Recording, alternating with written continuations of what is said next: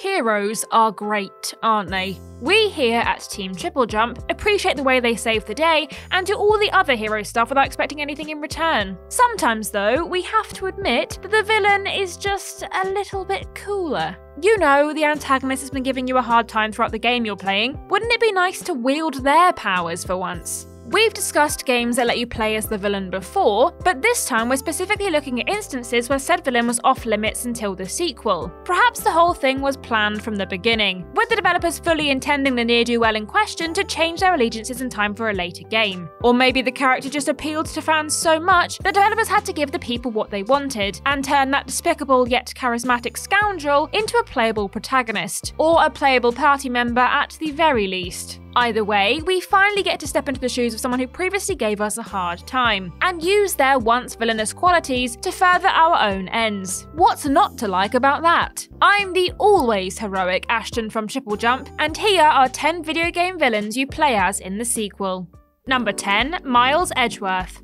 Initially coming across as tremendously cocky and coldly merciless in Phoenix Wright Ace Attorney, Miles Edgeworth is one of those characters that you just love to hate. Opposing protagonist Phoenix Wright in court, Edgeworth is as insufferable as he is unflappable, and an intimidating opponent in the courtroom. Dig a little deeper, however, and some truths are revealed about this lethal legal eagle. A childhood friend of Phoenix Wright, Edgeworth's life took a tragic turn when his father was murdered, with Edgeworth thinking that he was responsible. Things got even more upsetting when the real culprit was revealed to be none other than the person who took Miles in following his father's death, the villainous Manfred von Karma. This tragic past won the pitiable prosecutor a lot of fans, and his change in demeanour once the murder was solved caused these fans to sympathise even more, so it was only a matter of time before he took centre stage. This happened in Phoenix Wright Ace Attorney, Trials and Tribulations, where Edgeworth has to stand in for an injured Wright. Following this playable appearance, Mr. Edgeworth went on to star in a couple of spin-offs of his own, his early villainous status all but forgotten. From smug to sympathetic in just one game. Impressive. Number 9. Sarevok. Sarevok from Baldur's Gate has all the trappings of a great fantasy villain. Deep, booming voice, big scary suit of spiky armour, you know, all the cool stuff. The first in-game run-in with Sarevok sees him mercilessly slay the protagonist's mentor, and he will proceed to enact his nefarious plans throughout the lengthy adventure. His deeds include murder, slavery, and even a spot of market tampering, and he is enacting all this villainy in a bid to become the last remaining offspring of the god of murder. The protagonist is also a progeny of said god, and that's why they're in his way. After being soundly defeated at the end of Baldur's Gate, Sarevok can show up in the Baldur's Gate 2 DLC, Throne of Ball. It's a bit complicated how he got there, what with him being slain in the first game and all, but to cut a long story short, his spirit managed to reach the protagonist in a pocket plane, and the player has the option to sacrifice a bit of the protagonist's soul to revive him. Suddenly you've got yourself a powerful party member with an extremely shady past and a little bit of your soul powering him. Surely nothing could go wrong, right? Number 8. Vergil.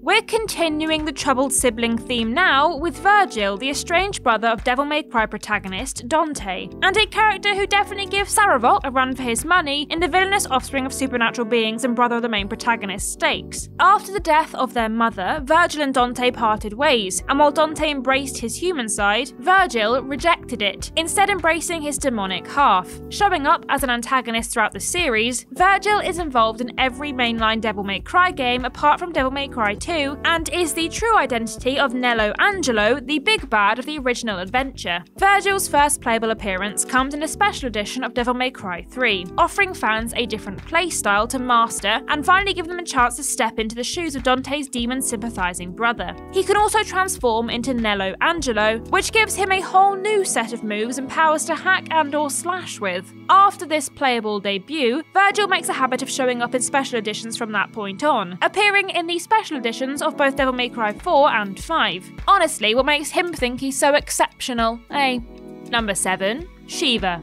As the main antagonist of the Streets of Rage series, and the head of a far-reaching and extremely powerful crime syndicate, Mr. X is an example of someone who could definitely use a formidable bodyguard. I mean, he's very capable in a scrap himself, but why bother lifting a finger when he can afford a skilled martial artist to do his dirty work for him? That's where Shiva comes in. When players finally reach Mr. X in Streets of Rage 2, the crime boss will give the signal and Shiva will leap into action. Immune to throws and able to break out of holds with ease, Shiva proves one of the hardest fights in the game, and many a playthrough has ended at the last hurdle thanks to his martial prowess. Despite being repeatedly battered by him, however, fans took a liking to the super cool and intimidating Shiva, and Sega took note, as the bodyguard became a playable secret character in the third game. 27 years later, and Shiva was playable once again as a DLC character in Streets of Rage 4. He also manages to be a boss in both games. Talk about pulling double duty, though maybe that's how he stayed in such great shape after nearly 30 years.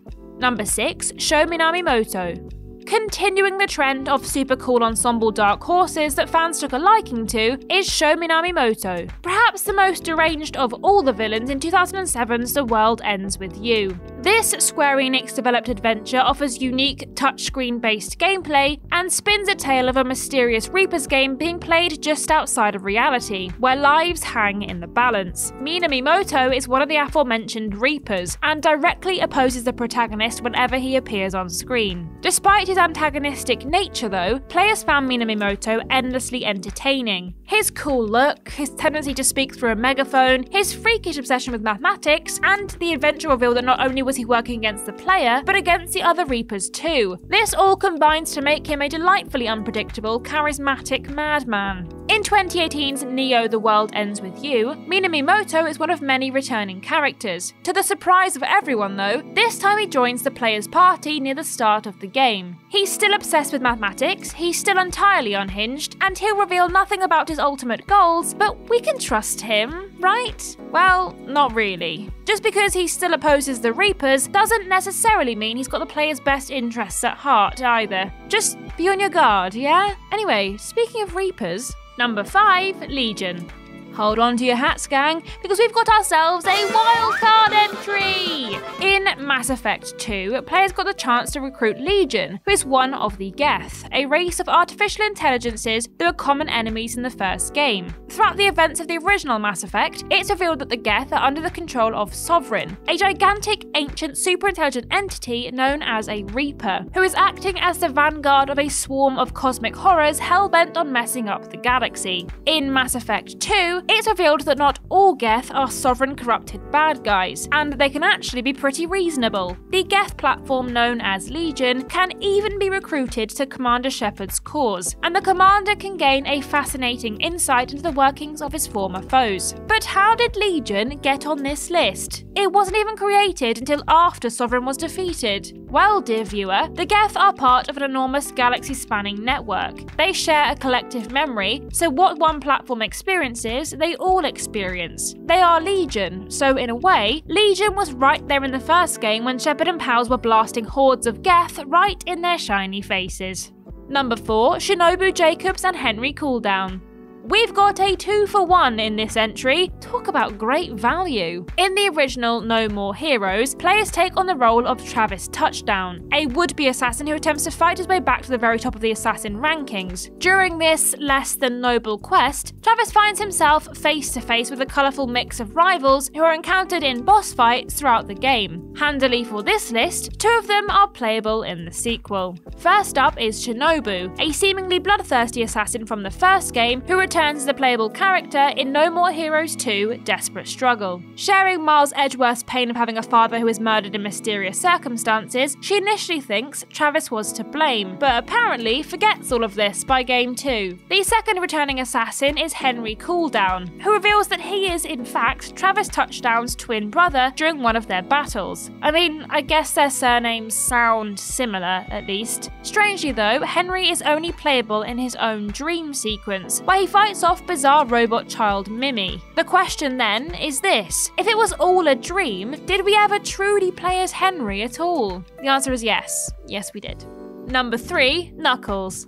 It may seem strange today, but hard-hitting pink echidna Knuckles wasn't always on Sonic's side. The pugilistic porcupine made his debut in Sonic 3, and his first in-game action was to bonk Super Sonic so hard that he lost his Super, and all the Chaos Emeralds too. Knuckles quickly gathered the emeralds and handed them over to Dr. Robotnik, and a game-long rivalry was born. Further encounters with Knuckles include the debuting character operating sneaky bridge traps, nefariously powering down Carnival Night Zone, and lots of punching. But why is Knuckles doing all these heinous things? Well, because Robotnik told him that Sonic was coming after the Master Emerald, the treasure that Knuckles has sworn to protect. Understandably, Knuckles decided to trust the guy with the mad scientist mustache and the army of robots tagging along, as opposed to his fellow woodland creature, and the rest is history. Luckily, as evidenced by the title of the next game in the 16-bit Sonic series, the Hedgehog and the Echidna mostly managed to sort their differences out by the time Sonic and Knuckles came around. Also, through some cartridge trickery, Knuckles became playable in Sonic 3 too. If only we could all learn to forgive as quickly as that heroic hedgehog. Number 2. Bass.